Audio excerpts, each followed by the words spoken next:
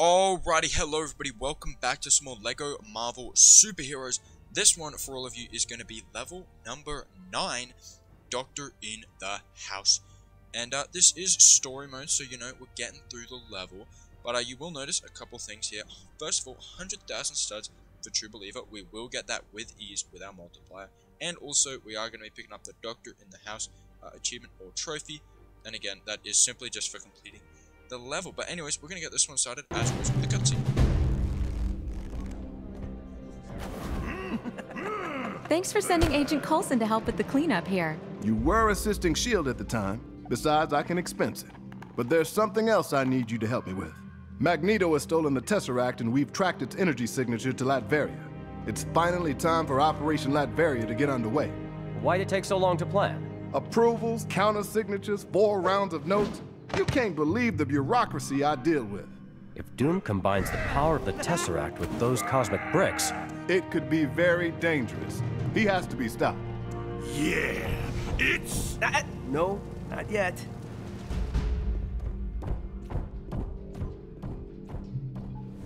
Are you going to tell them, sir? One threat at a time, Coulson.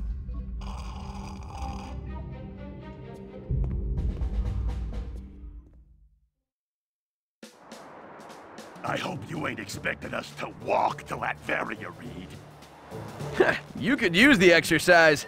Shed a few of those extra boulders. I'll shed you in a minute. Yikes!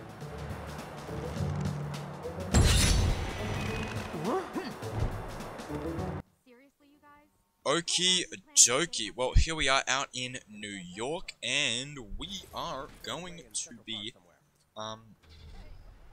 doing some stuff here with our Fantastic Four. So we played as a Fantastic Four a bit, but we've never really played as them all together. So this level is actually a Fantastic Four oriented level. In fact, two of the Fantastic Four members we've never played as, one of which being here, the Invisible Woman, who's actually pretty similar to Jean Grey. So here, near this fountain, we can actually use her telekinetic powers, so telekinesis, to lift about that cart and then spill out these parts. So Invisible Woman, pretty similar to Jean Grey with the telekinesis and that force field thing she can conjure up. But anyways, build those parts up into a very convenient little pad there, which is actually for, of course, Mr. Fantastic. Haven't used one of those in a while, but transform into some sort of valve there. Spin that around, and then that is actually going to spin the fountain, revealing this massive ship here. We'll hop inside that, and that's going to take us away to a cutscene.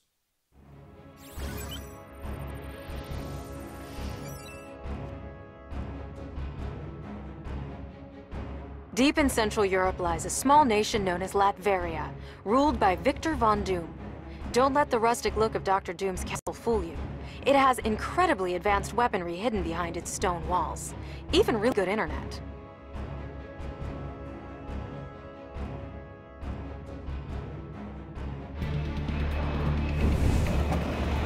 You call it the Fantastica. Whew. Nice. Does it come with satellite radio? We're entering Latverian airspace. Local weather is dreary with an 80% chance of bad guys. And a 100% chance of incoming fire. Setting the Fantastic car to autopilot so we can jump in. Human Torch and I will secure the landing zone.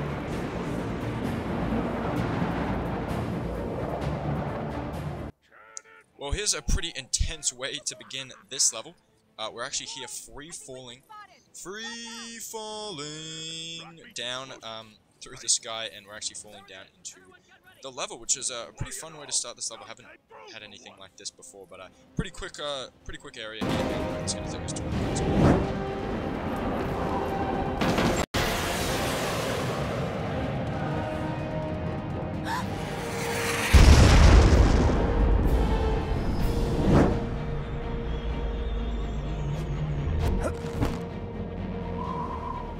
I saw this in a movie once.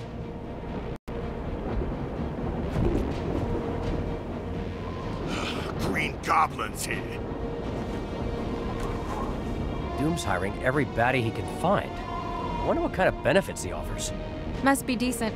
He's got an army of security guards, too. Ben, I believe some clobbering's in order. Ah, Sue! You ruined my line! Director Fury, come in. We've been knocked off course. And now, here we are actually in the real level, well, the main bit of the level. That was obviously still part of the level, but now we're actually in the main part of the level where we're here on, I think it's called Latveria is what the area is called. It's basically just Dr. Doom's domain. Obviously, Doctor in the house is referring to Dr. Doom, but unfortunately, we don't actually get to battle Dr. Doom here, but we will have a different villain that we get to take on, who we actually saw earlier in the story, but we never actually took them on as a boss battle, so you can maybe figure out who that is, or maybe not, but either way, we will have to wait and see. But anyways, what we did here, a couple things. So we actually stacked up those blocks with Invisible Woman's telekinesis to make a makeshift staircase.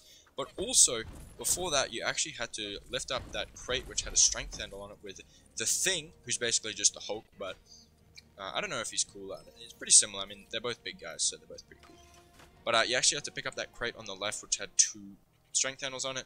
And then I throw it up actually at the cracked wall that was up top that you could see glowing.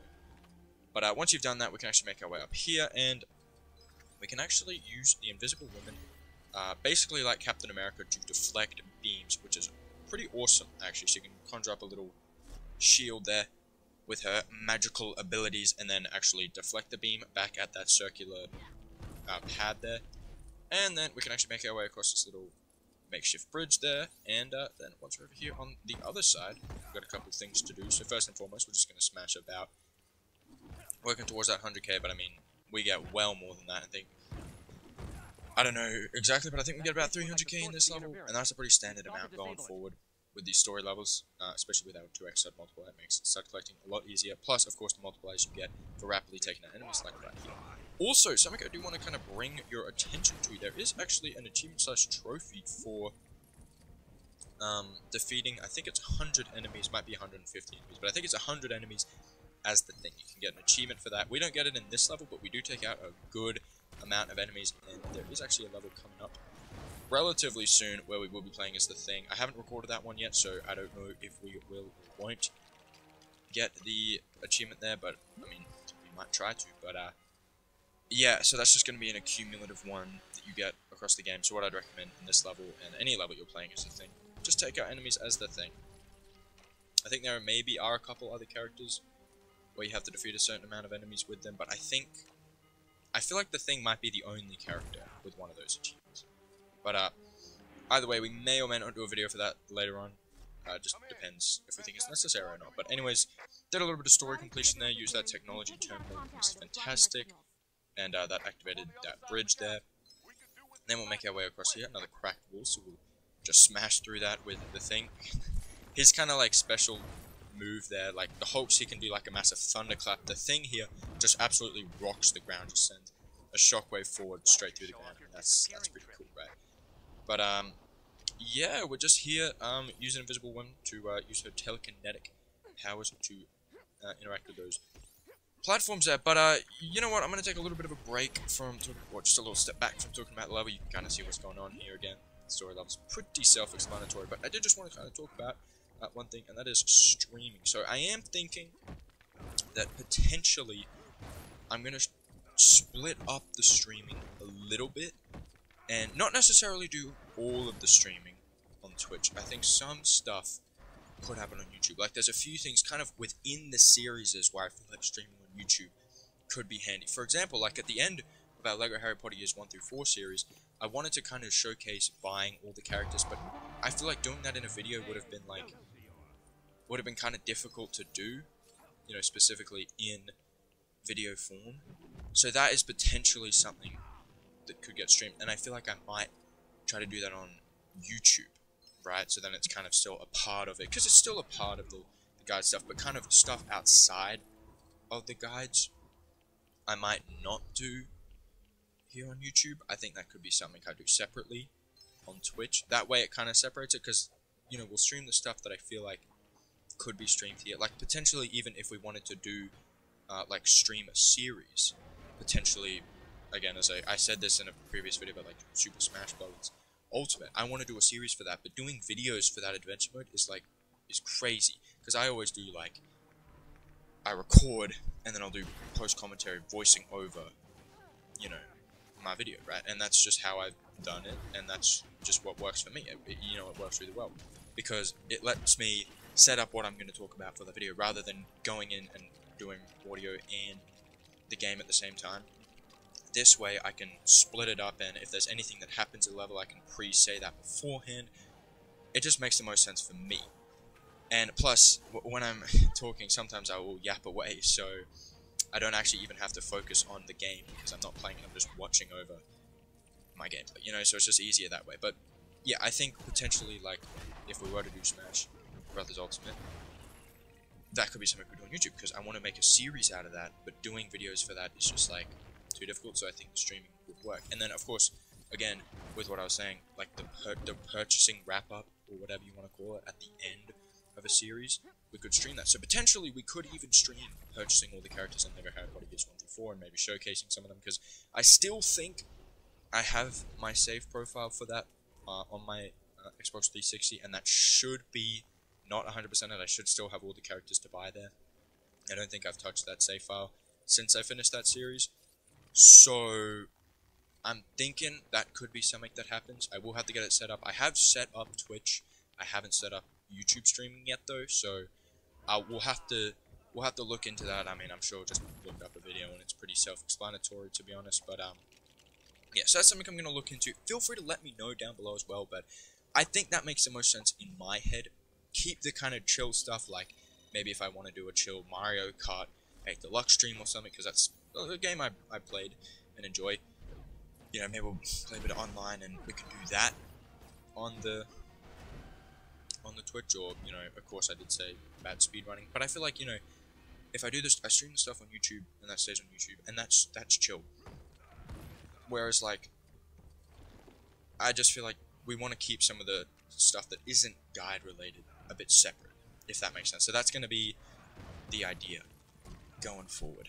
And I think that makes the most sense in my head, because that way we're just splitting things up that makes sense to be split up, but then we can also stream YouTube stuff that I feel like it just would make sense to do on YouTube. So, look, I know I've kind of been rambling, but I think that makes the most sense in my head, and I'll probably explain that more when I do my first stream, which I don't know exactly when that's going to be. I do just want to focus on this series, get all the story out, and then I'll worry about streaming, so I'm not too worried about it just yet. But we are getting to the conclusion of this story. We're almost two-thirds of the way through, which is nice. After the next level, we'll be two-thirds of the way through, so that is exciting. We're not in the home stretch just yet, but we're getting there.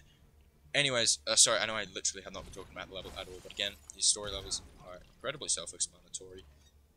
Most of it is kind of given to you, but still like to make the story videos for sure, because, you know, we get to talk about stuff like that, you know, in the free play videos. It's kind of difficult because we're just rushing through collectibles and getting that all out for you. So that's also a benefit of streaming, is we'll just be able to chat as well. So yeah, / strict with me trying to get every last breath out, talking about what's going on. But yeah, you can see what we're doing here, pulling this grapple plug, which kind of lowers this ladder for us, so we can make our way up top here. And got a couple things to do up here, actually. So first and foremost, we're just going to take out some enemies, stack up a little multiplier, and then we'll grab that blue star in the middle. I'm sure is what we did, quite surely. Yep, there you go, grab that with a little multiplier. Very nice. But anyways, once we've got enough stars, we'll smash this little object here in the back left side, some sort of statue there, and we actually build the parts into a deflect pad. It's very misleading because it does show Captain America's kind of symbol on there, but it turns out other characters can actually do that. I mean, I'm sure Invisible Woman's probably one of the only characters, unless there are some other characters with shields that I don't know of. Yeah, I mean, there's a ton of characters in this game that you can just unlock around New York, so I'm sure we'll get that. I mean, we will get that for sure, yeah. But free roam is not for a while. First, we've got to get through story and free play, and a ton of extra stuff as well, so yeah. But anyways, deflect that laser from the right to the left there, and that will create one of these, like, kind of like energy bridges. So yeah, we've seen a ton of those throughout this level, which is cool. But yeah, this is a very interesting setting for a level. It's very different. It's kind of like snowy fortress vibes. It's actually pretty cool. Definitely very cool. But anyways, once we've taken out a bunch of enemies and built up a multiplier, you can just see, man, the multipliers are just crazy.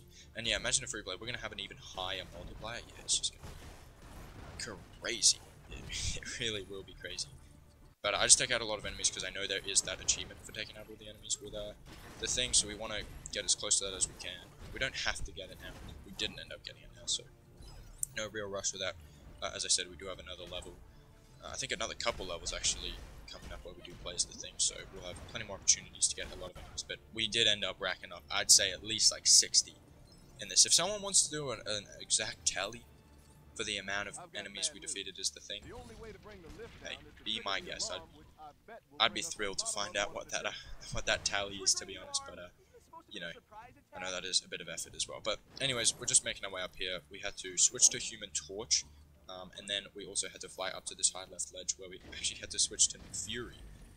So now Nick Fury is part of our party, which is a bit random. He's just tagged along with the Fantastic Four. But anyways, what we're going to do here, you saw we flipped that lever. That was actually a bit of a mistake. We did that a bit early, but I mean, no harm done. But you could see this little turret up top here. So use telekinesis on that first, and then we will pull the lever, which will actually cause that laser to activate. But yeah, so that's cool. But also, actually, something, you know, I was talking about like other stuff and kind of distracting myself from what's actually going on in the video, but something a little bit off topic, and this may time date this video a little bit if you're watching this way down the line in the future. If you are, hello. But the Olympics has been going on. Paris 2024 Olympics has been going on. I've been watching it a little bit. Just wondering if all of you have.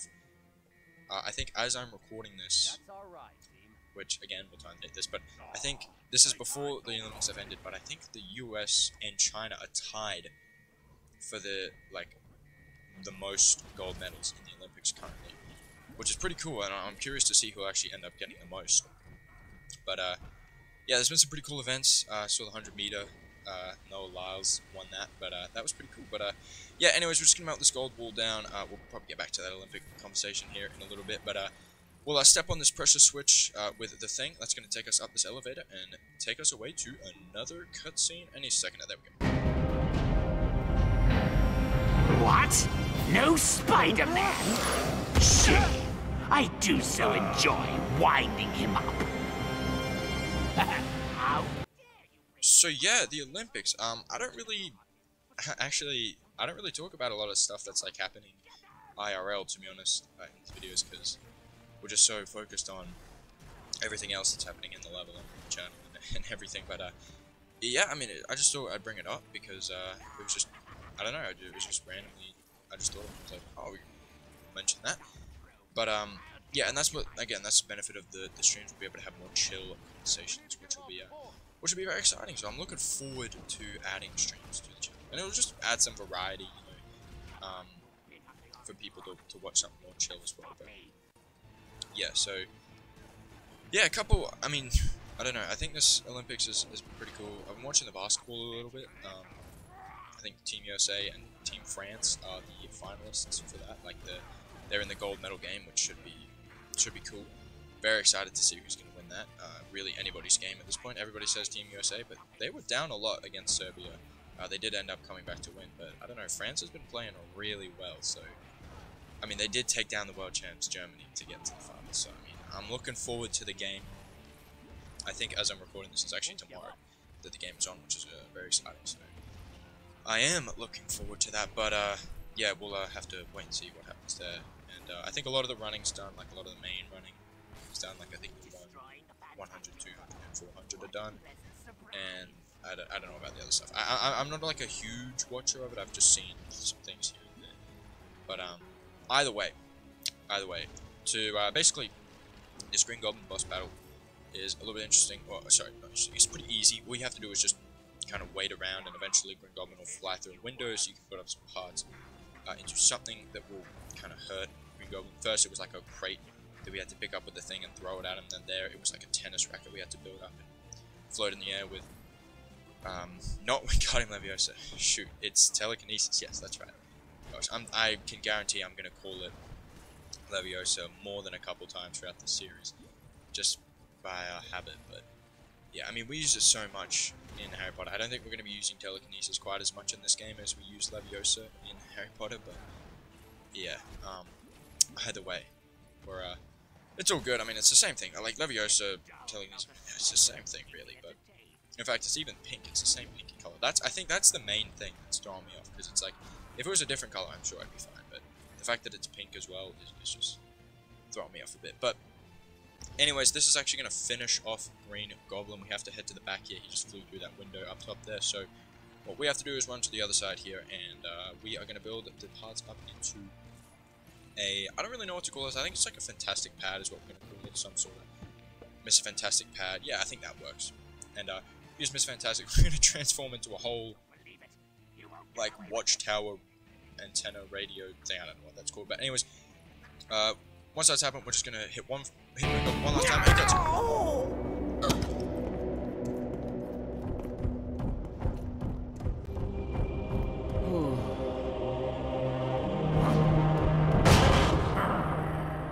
Fools! Don't force me to use Dr. Doom's Doom Ray of Doom. Does that look like a ray gun to you, Reed? Usually ray guns use focused light, whereas this appears to use cosmic energy. Why don't you just ask him? Villains love to talk about their stuff. Hey, Doom, what is that thing? Oh, you'd like to see it in action? Very well. Huh?